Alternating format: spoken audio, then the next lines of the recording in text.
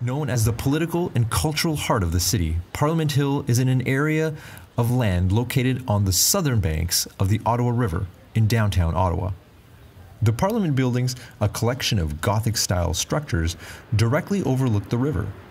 The 53-bell carillon on the Peace Tower marks each quarter hour.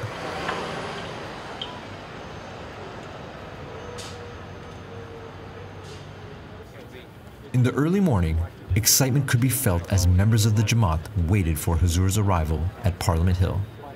Arriving at around 10:30 a.m., Hazur was welcomed by Judy Segro, Member of Parliament for Liberals, the ruling party of Canada.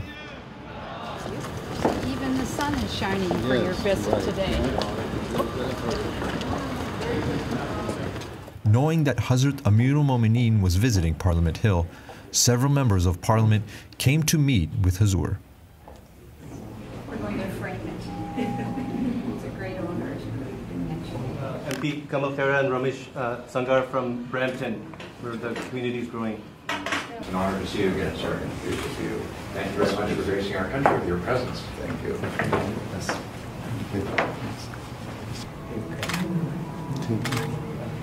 Thank you. Hazrat Amirul Momineen led Zohar and Asr prayers within one of the halls in the Parliament building.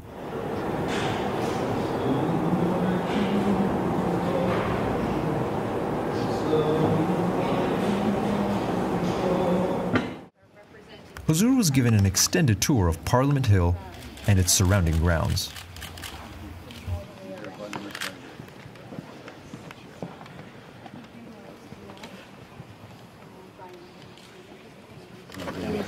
Different countries.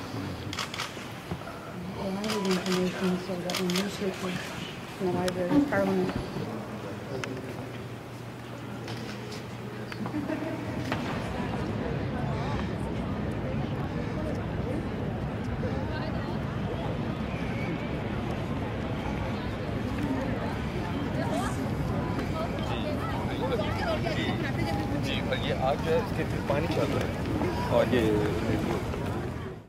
Later in the afternoon, Hazur met with Canadian Prime Minister Justin Trudeau.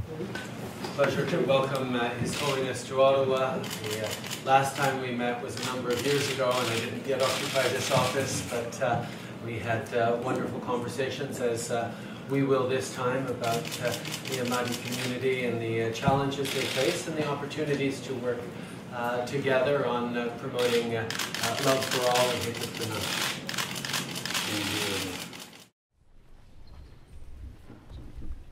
Please be seated.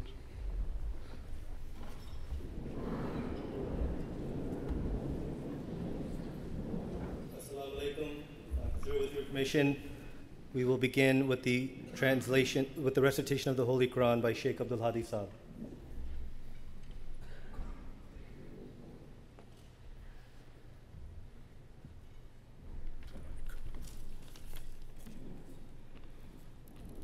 أعوذ بالله من الشيطان الرجيم بسم الله الرحمن الرحيم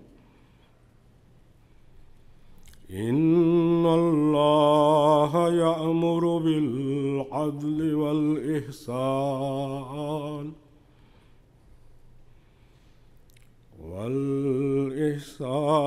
وإيتاء ذي القربى وينهى عن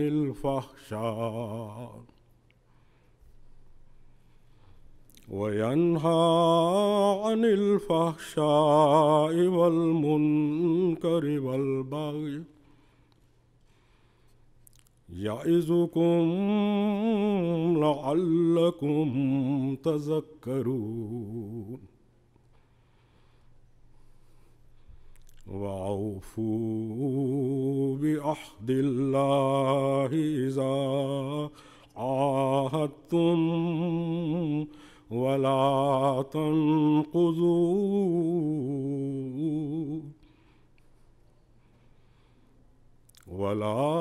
تنقضوا الأيمان بعد توكيدها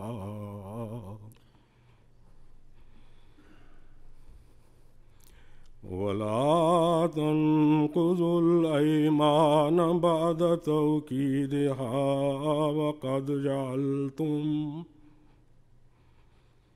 وقد جعلتم الله عليكم كفيلا إن الله يعلم ما تفعلون.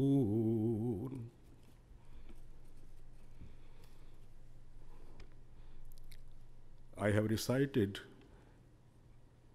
verses 91 to 92 from Surah Al-Nahl, chapter 16 from the Holy Quran. In the name of Allah, the gracious, the merciful. Verily, Allah requires you to abide by justice and to treat with grace and give like the giving of kin to kin, and forbids indecency and manifest evil and transgression. He admonishes you that you may take heed and fulfill the covenant of Allah when you have made, and break not the oaths after making them firm, while you have made Allah your surety. Certainly, Allah knows what you do. Jazakumullah.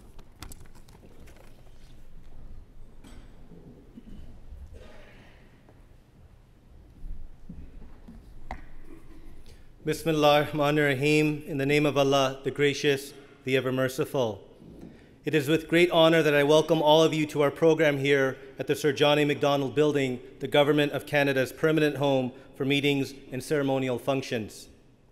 On behalf of the Ahmadiyya Muslim Jamaat, we thank the Government of Canada and our Parliamentary Friendship Association Chair, the Honourable Judy Sagro, for coordinating this program here today. On behalf of the Jamaat, I would like to thank our honored guests, including ministers, members of parliament, senators, ambassadors, clergy, and distinguished guests that are here with us. I will now introduce the first part of the program, the presentation of the annual Sir Zarfullah Khan Award for Public Service. The announcement of this award and its recipient was also made at our annual Jalsa Salana last weekend to an audience of 26,000. The Zarfullah Khan Award honors leading Canadians who have made outstanding contributions in the fields of public office and service to humanity at large. Sir Muhammad Zarfullah Khan was one of the founding fathers of Pakistan and is known for drafting the Pakistan Resolution, being the first foreign minister of Pakistan, and for his tenure as the representative of Pakistan at the United Nations. The Sir Zarfullah Khan Award is thus awarded to the person who exemplifies the qualities of sincere dedication to the services of society and for the greater good of humankind at large. With this understanding of the award's name, let me now tell you about the recipient of this year's award. The recipient has a rich history both in academics and human rights. She has served in many different roles throughout her prosperous career, many of which have involved advancing the cause for human rights and rule of law throughout the world. The recipient's career, which was noticeably flourishing throughout the 70s and 80s, was appointed to the Supreme Court of Ontario, High Court of Justice, in 1987, and to the Court of Appeal for Ontario in 1990. In 1999, recognizing her proficiency and talents, Prime Minister Jean Chrétien appointed her to the Supreme Court of Canada.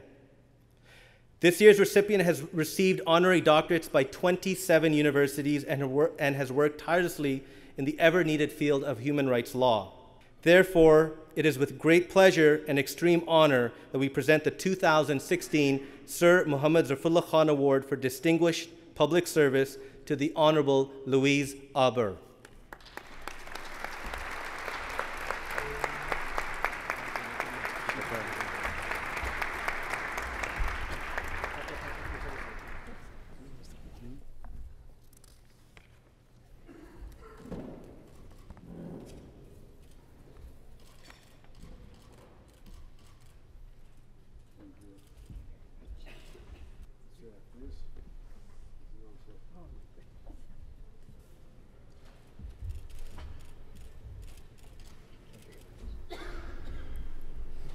Your Holiness, Excellencies, distinguished guests, ladies and gentlemen, I'll just say a few words to convey to you how deeply honored I am to receive this very prestigious award named after a great jurist, lawyer, judge, and a great diplomat. I'm particularly honored to be associated with his name since he was a chief judge and president of the International Court of Justice, where I currently serve as an ad hoc member of the court.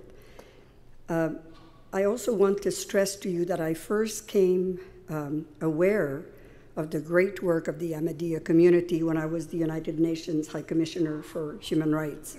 I met a delegation from that community when I was based in Geneva, and I have continued to be deeply impressed by the promotion of the culture of peace that this community has stood for and stands for in this very troubled world.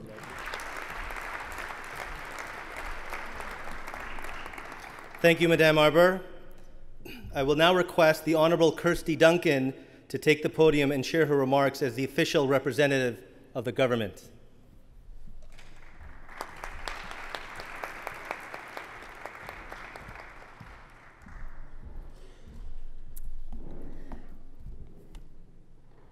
Members of His Holiness, members of Parliament, senators, excellencies, distinguished guests, friends, good evening and welcome. Bonsoir à toutes et à tous. Assalamu alaikum. Mera naam Kirsty hai. Mujhe aapko aaj milke bahut khushi hai. It's an honor and privilege to be here tonight to welcome His Holiness Hadhrat Mirza Masroor Ahmad, the fifth Caliph and leader of the Ahmadiyya Muslim community, to Parliament Hill.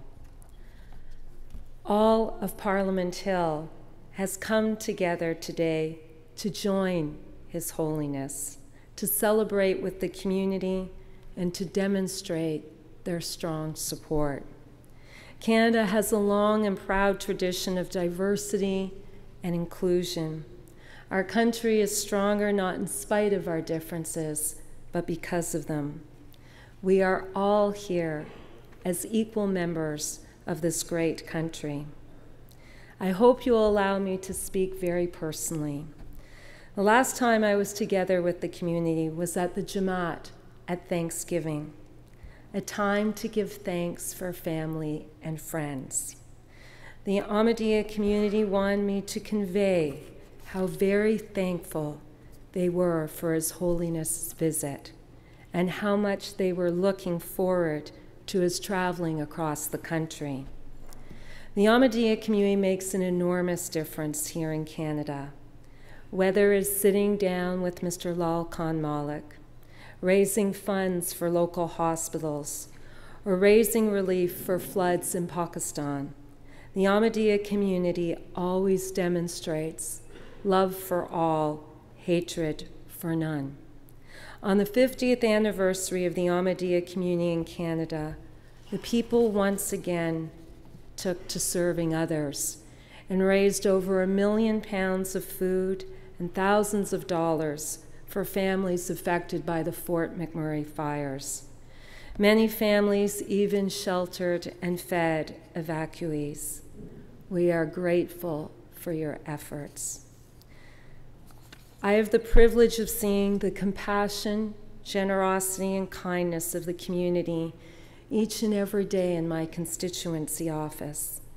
From all of us gathered here tonight, we wish His Holiness safe travels and new friendships. Jazakallah.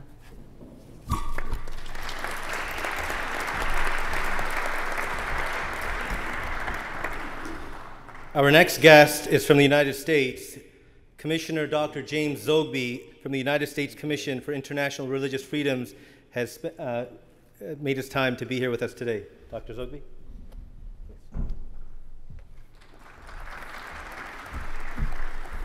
Thank you, Your Holiness. On behalf of the U.S. Commission on International Religious Freedom, I'm honored to be with you tonight. The Commission has a long record of working with your community. And what has always impressed us about the Ahmadi community is how, despite being all too often victims of persecution, you remain champions for the rights of others who are being persecuted. In a world where intolerance seems to be increasing, the Ahmadiyya remain strong advocates of tolerance and goodwill. We believe, like you, that the right to proclaim and to practice one's religion peacefully and according to one's conscience is a basic human right that must be respected and never abridged by governments or by non-state actors. By saying, Your Holiness and my Canadian friends, I want to commend you for your humanity, your courage in standing for values to which we must all aspire, the right to live as free men and women, caring for each other, respecting each other, looking to those who are most vulnerable in our midst, and defending their rights to believe and to practice their faith and traditions as they see fit. Thank you.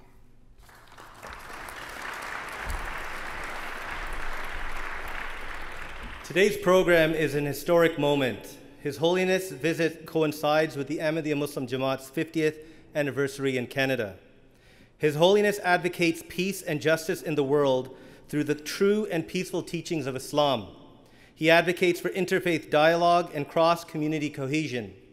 He has spoken at Capitol Hill, the UK Parliament, and to other parliaments around the world, expressing that the solution to the world's current predicaments is entrenched in the application of absolute justice and being dutiful to God and to fellow beings. It is with extreme humility and honor that Allah has given me the opportunity to introduce to you Hazrat Mirza Masroor Ahmed, Khalifatul Masih V and worldwide head of the Ahmadiyya Muslim Jamaat. Hazur.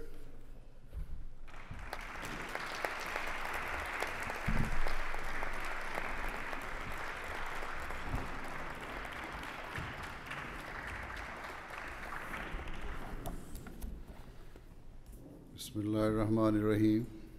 In the name of Allah, the gracious, ever merciful. All the distinguished guests, Assalamu alaikum wa rahmatullahi wa barakatuhu.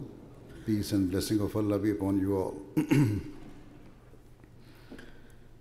First of all, I would like to take this opportunity to thank all of you for inviting me, especially our close friend, Judy Sargo. And I'm neither a political person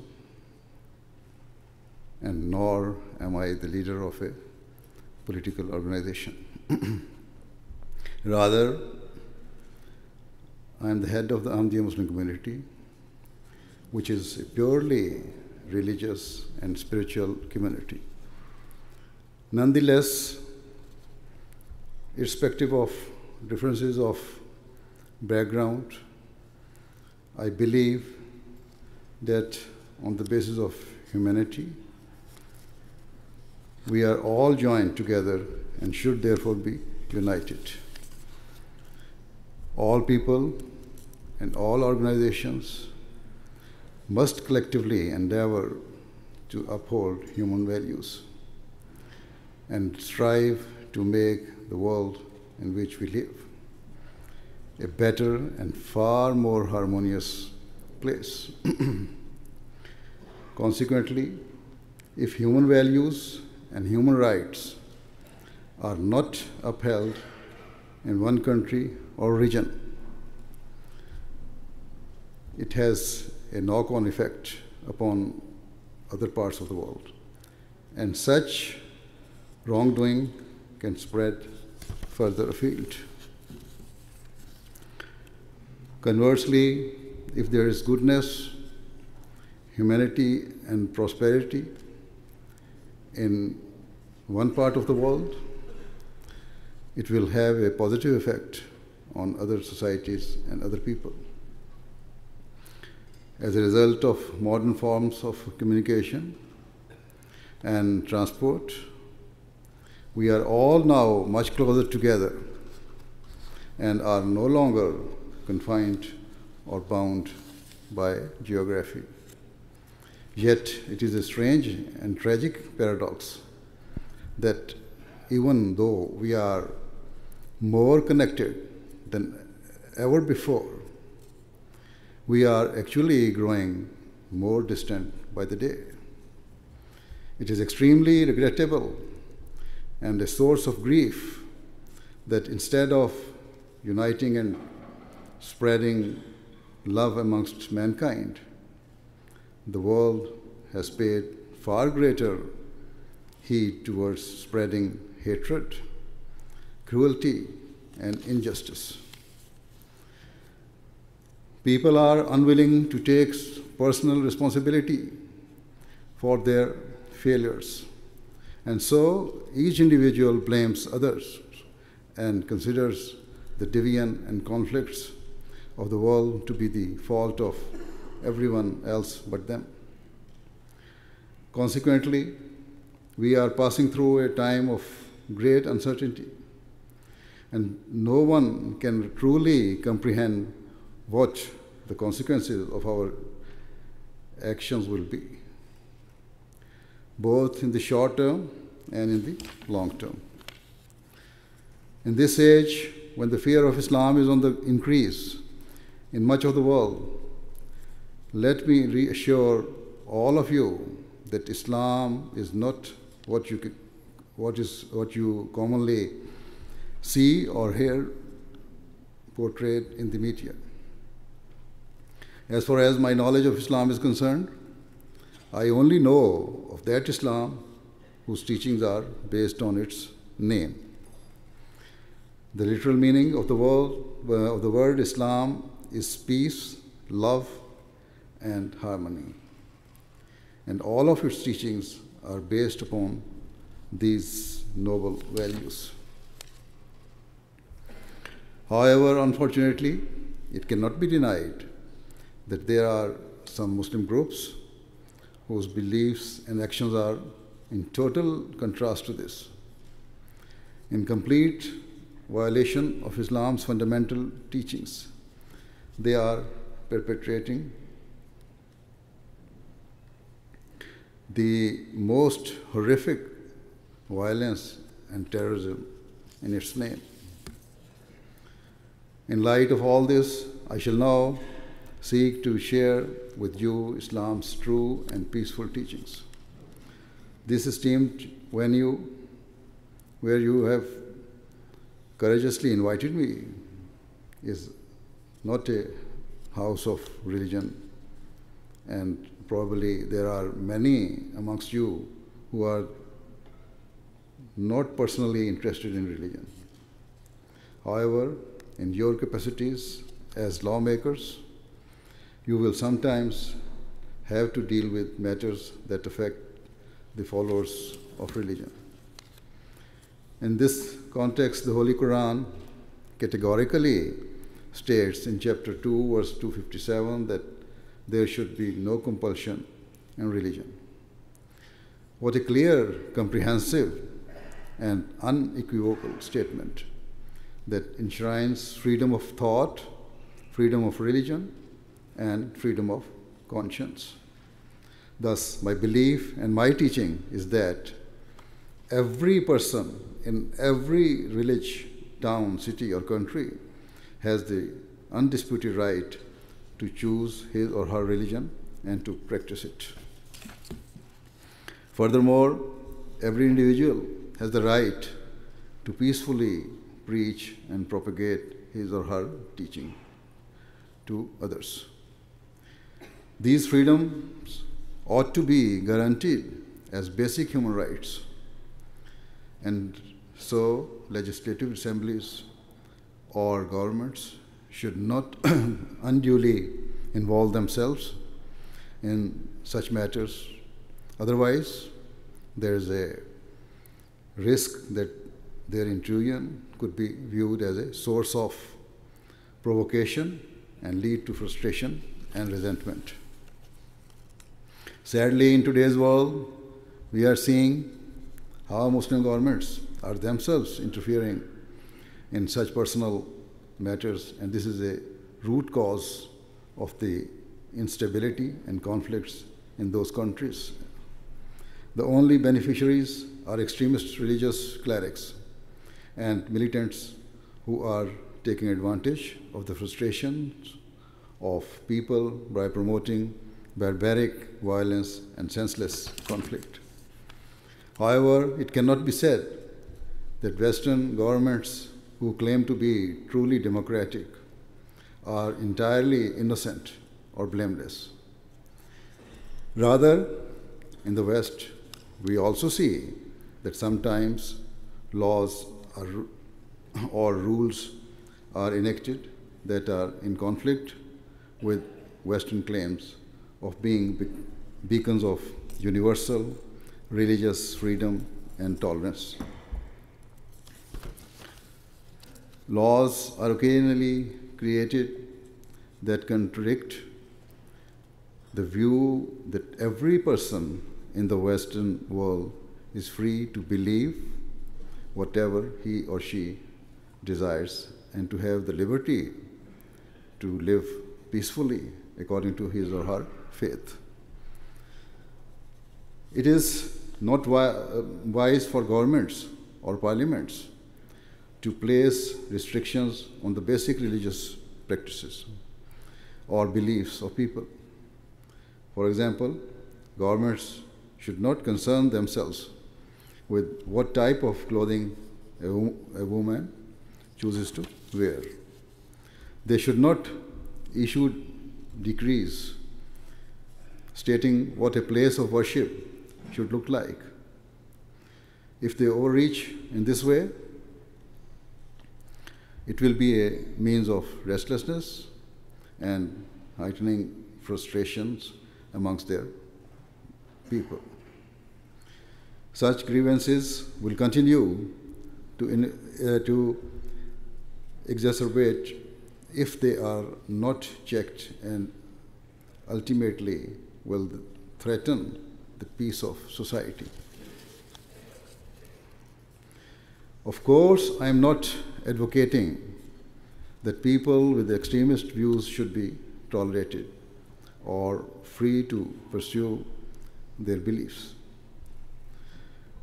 Wherever and whenever someone uses his religion to justify cruelty and injustice, or to usurp the rights of others, or to act against the state, or in a way that affects the security of the nation, it is certainly the responsibility of the government and authorities to firmly stop such evil practices. In such circumstances, it is entirely justified and proper for the government, parliamentarians, and other relevant authorities to ensure that such people are rooted out and punished in accordance with the law of the land. Nonetheless, in my view, what is wrong is for the state to needlessly interfere with peacefully held religious beliefs and practices. The Islam that we know and practice teaches that the love of your country is an essential part of your faith as a Muslim. According to Islam, a person's country is the one in which he lives and from which he derives benefit. And when such a teaching is ingrained in a Muslim's heart and mind, it is impossible for him to think ill or to desire any harm to his country. Furthermore, Islam teaches that not only should the law of the land punish anyone who acts against his country, but also that such people will surely enter the court of God Almighty and be held accountable by Him for their misdeeds and disloyalty. Hence, there is no need to fear a true Muslim. and there is no need for the government to enact laws that infringe upon relatively small religious issues or practices, which neither cause harm or danger to the members of the public or to the state. To legislate on such matters can only be described as an unnecessary interference and an invasion of those freedoms that the West claims to champion. That is the right of each person to live with liberty and personal autonomy. Undoubtedly, such unjust interventions cannot have any positive effect, that can only lead to frustration, restlessness, and discord. It is the task of the government and the parliamentarians as guardians of their nations to legislate in a way that gives rights to their citizens rather than take their rights away. This should be done across the board, indiscriminately, so that the rights of all people, whether they be Muslims, Christians, Jews, Hindus, Sikhs, or the people of any other belief, including those who are not religious, are upheld and guaranteed at all times. As I have already said, it is a cause of deep sorrow that in both the Muslim world and also among some developed non-Muslim countries, certain policies have been made that undermine these core freedoms, which have in turn caused grievances amongst segments of the public. Therefore, rather than seeking superficial plaudits, they should look at the bigger picture of how they can bring peace to their nations and ensure that their country and the wider world becomes united and increasingly prosperous. Yet, unfortunately, instead of taking a long-term view, it seems that most leaders or governments have joined an unhealthy race for power and a battle to assert their dominance over others. Consequently, they are increasingly willing to interfere in the personal and religious matters of their citizens due to this thirst of supremacy and control. Such policies are unwise and an unnecessary means of further destabilizing the world, especially given that we are already facing so many different problems and issues that threaten the peace of the society. For example, it is said that the climate change is a huge threat to our civilization. Another burning issue is the economic uncertainty facing the world. Further, and more generally, there is the issue of an increasing lack of peace and security in much of the world. All of these issues are a result of unjust policies, inequality, and a lack of balance. If we take the issue of climate change, we see that a major cause of global warming has been the Industrial Revolution in the West and the fact that forests and flora were excessively cut down. Only now that such countries have fully developed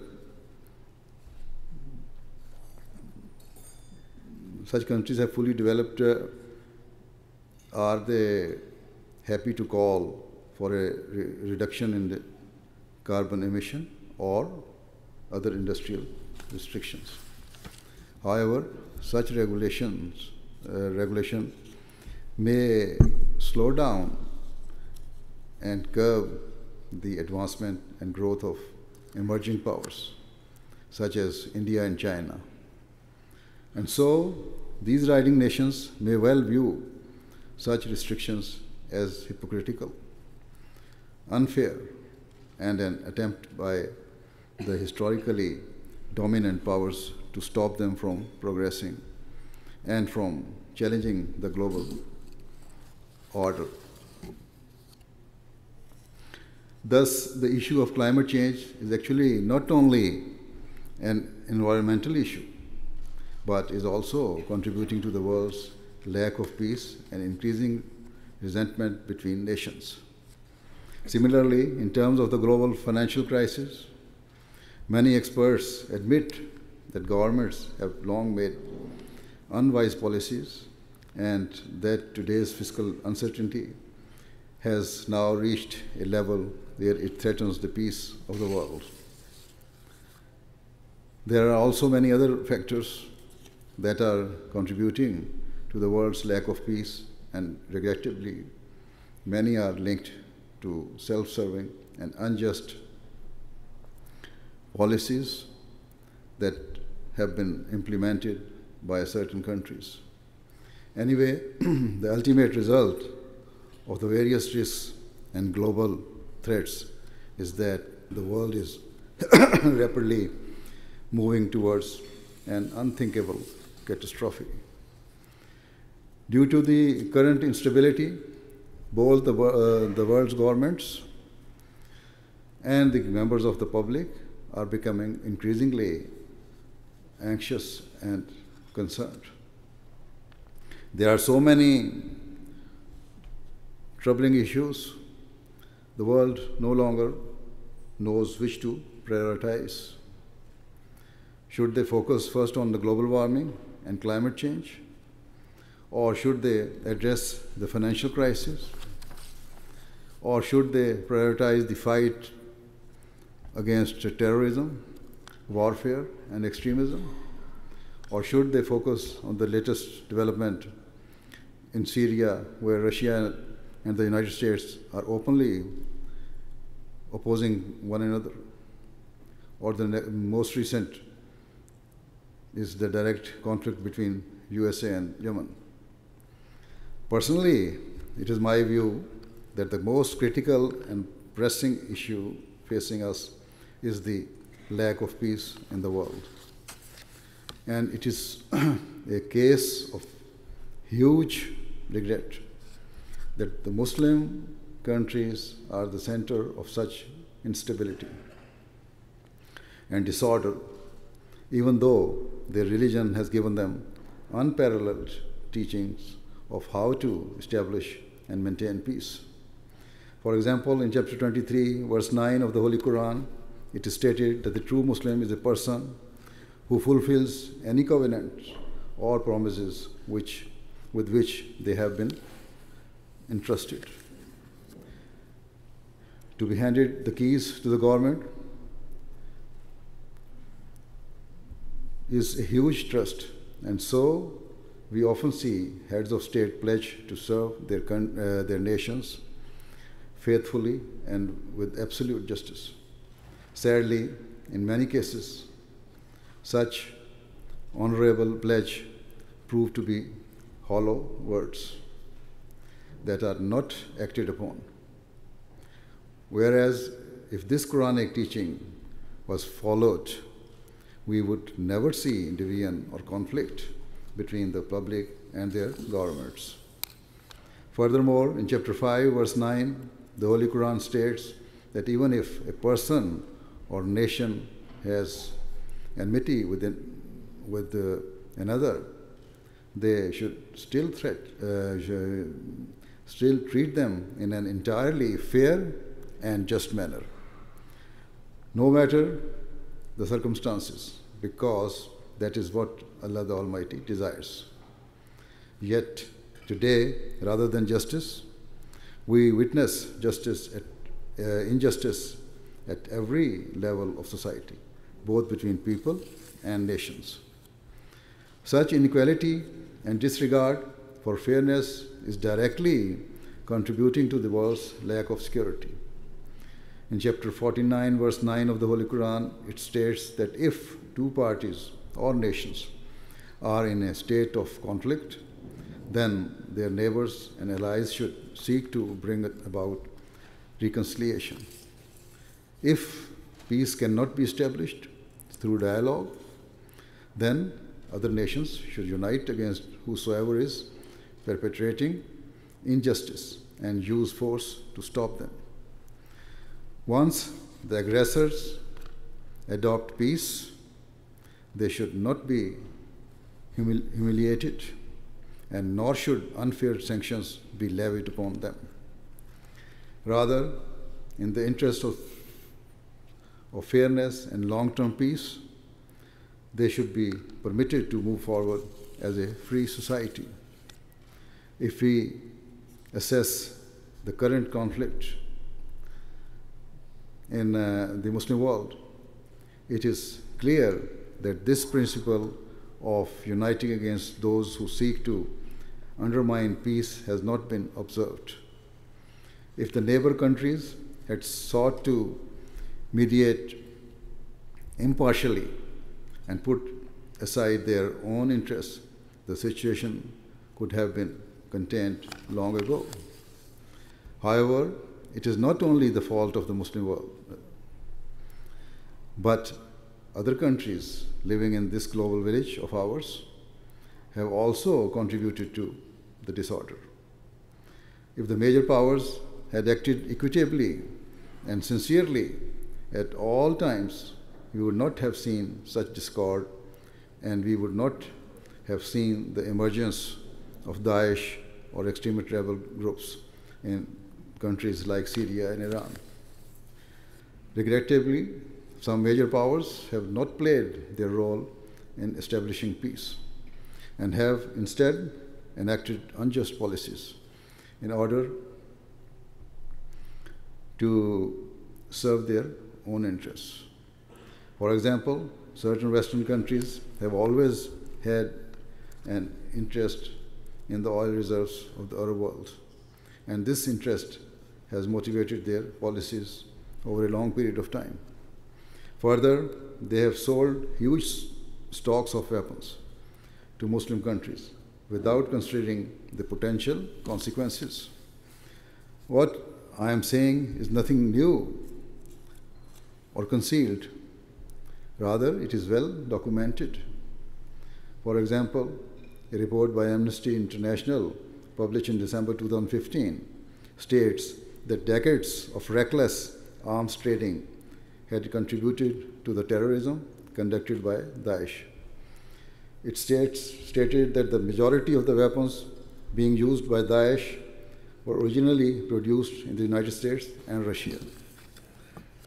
Furthermore, Patrick Wilkins, a researcher on arms control at Amnesty, concluded the report by stating, "The vast and varied weaponry being used by ISIS is a textbook case of how reckless arms trading fuels atrocities on a massive scale." Certainly, it is well known that Muslim countries do not have sophisticated arms factories that could produce the state-of-the-art weapons used in the Middle East. And so, the vast majority of artillery being used in the Muslim world is being imported from abroad. If the major powers cease to trade arms and ensure that the other supply lines of the warring governments, rebels, and terrorists were cut, such conflicts could be brought to a swift conclusion. For example, it is well known that Saudi Arabia is using weapons purchased from the West in its war in Yemen, in which thousands of innocent civilians, including women and children, are being killed. And so much destruction is being wrought. What will be the ultimate result of such arms trading? The people of Yemen, whose lives and futures are being destroyed, will not only bear hatred and seek revenge from Saudi Arabia, but will also bear hate towards Saudi's arms suppliers and the West in general. With no hope or future prospects left, and having witnessed the most horrific brutality, members of their youth will be prone to radicalization. And in this way, a new vicious cycle of terrorism and extremism will arise. Are such destructive and devastating consequences worth a few $1 billion? Thus, there is no longer only a risk to the Muslim countries who are at the epicenter of today's conflicts. Rather, the threat has spread much further afield, as we have already witnessed with the recent terrorist attacks in Paris, Brussels, and the United States. There have also been lower-level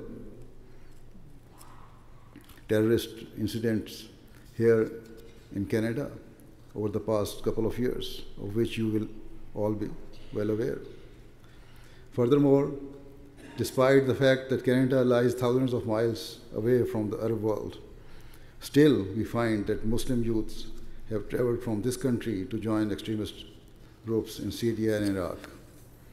Of great concern is the fact that, according to the Canadian government's own statistics, 20% of those who have gone to Syria or Iraq have been women, and this means they will not only have been radicalized themselves, but will also be indoctrinating and brainwashing their children. In order to tackle radicalization and extremism, we must also assess what are its causes and symptoms. Regrettably, most radicalized Muslims who are living in the West have no knowledge or even a basic understanding of Islam's teachings. Thus, their radicalization is a result of their personal frustration and not due to any ideological convictions or beliefs. Apart from online radicalization or hate preaching in mosques or the spread of extremist literature, I believe that a major cause of the radicalization of Muslim youths living in the West has been the economic crisis, and many published reports corroborate this.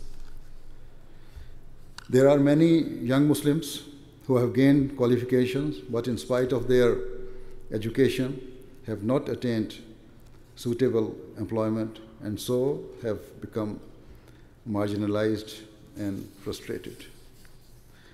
Due to economic difficulties, they are vulnerable and easy prey for extremist clerics and terrorist recruiters.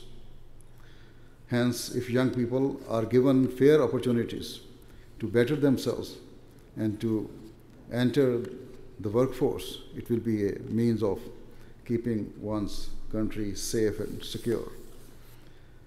At a global level, if only the major powers and the international institutions, such as the United Nations, had truly acted upon their founding principles under all circumstances, then we would not have seen the toxic plague of terrorism infect so many parts of the world.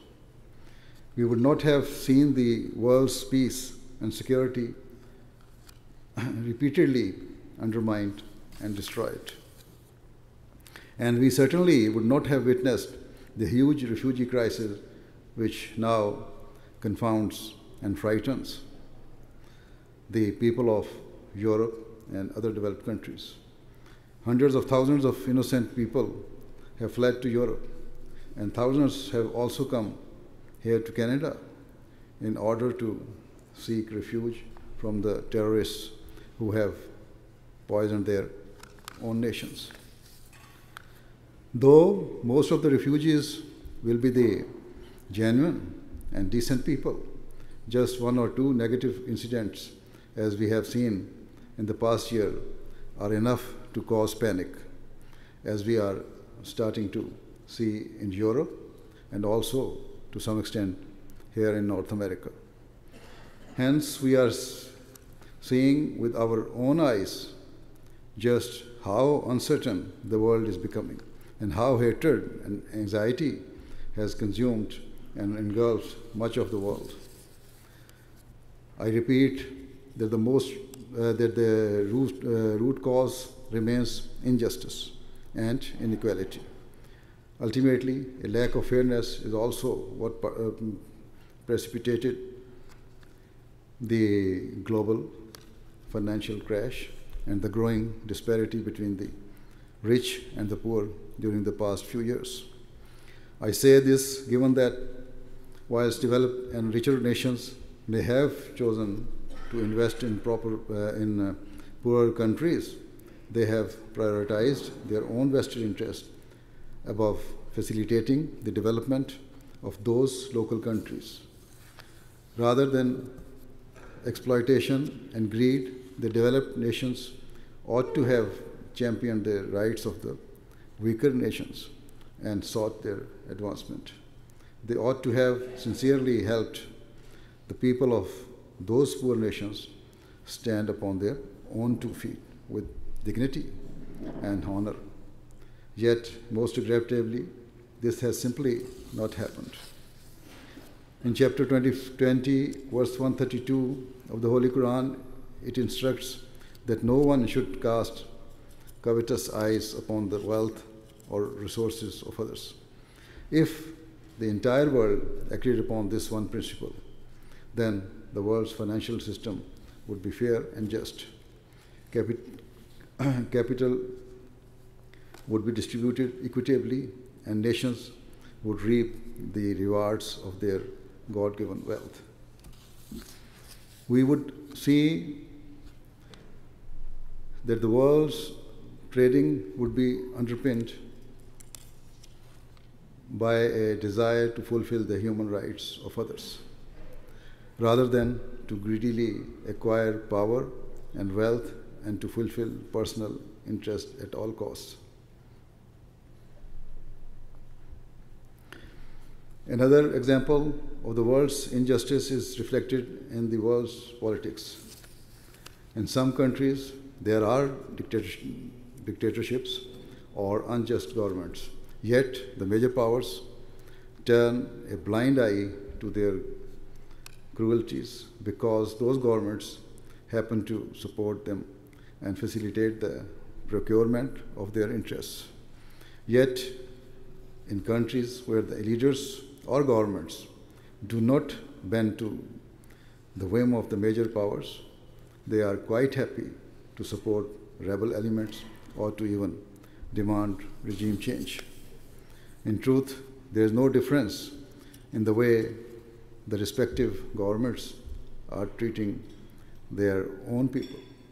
The material difference is only that in some cases, the governments cooperate with the major powers, whilst in others they do not. In terms of the latter category, Western military policies have been devised to remove those governments, as in Iraq and Libya. And similarly, such attempts have been made in Syria over the past few years. Time has proved Canada's decision not to take part in the Iraq war as the right one. And I also agree with your government's decision to halt its airstrikes in Syria until the circumstances of that particular conflict and the means to resolve it resolve it become much clearer. At a broader level, the United Nations must also play its role in establishing peace in the world, unencumbered by politics, injustice, or favoritism. I hope and pray that Allah the Almighty enables the United Nations and the world governments to act in this way so that true and long-lasting peace may be established. The alternative does not bear thinking about, because if we continue as we are, then the world is charging madly towards a huge catastrophe in the shape of another world war. May Allah grant wisdom to the world's leaders and policymakers so that the world we leave behind for our children and future generation is a world of peace and prosperity, and not the crippled economy and malformed children. Ameen. At the end, I would like to once again thank you for inviting me here today. Thank you very much.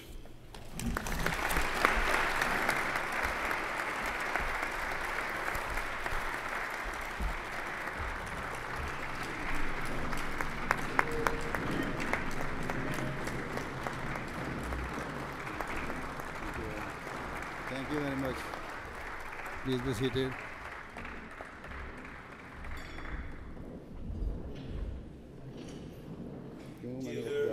Our chair of the Ahmadiyya Friendship Association, Honorable Judy Segro, would like to make a presentation.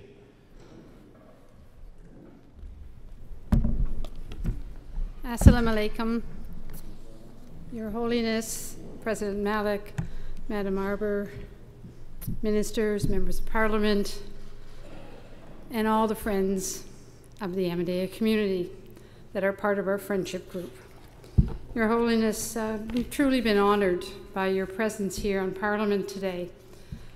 I think you brought a level of excitement in many ways, and we very much enjoyed spending some time together today.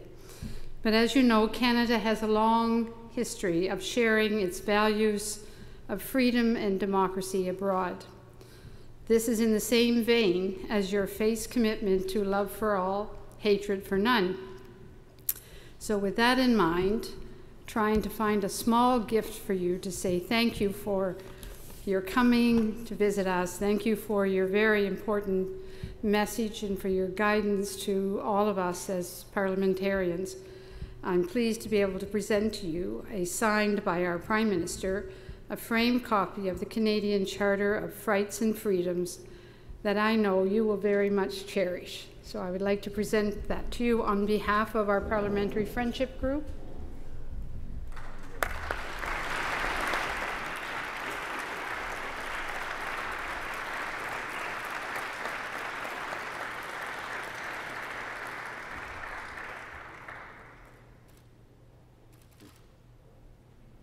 Thank you very much.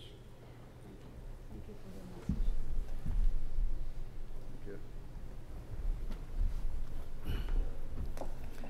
As is customary with the conclusions of our program, we would like to end before dinner with a silent prayer. Hazur, if I may request you to please lead us in a silent prayer. The silent prayer.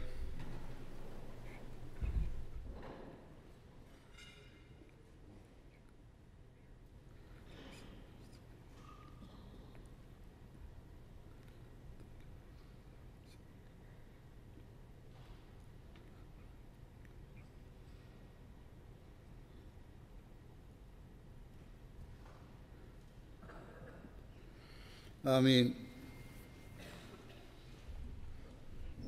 What I'm hearing from His Holiness is this message of peace and bringing people together in the respect of our religious belief, our freedom of expression, and in embracing those diversity all around the world. And I'm happy that he's going there to share those messages to all of us.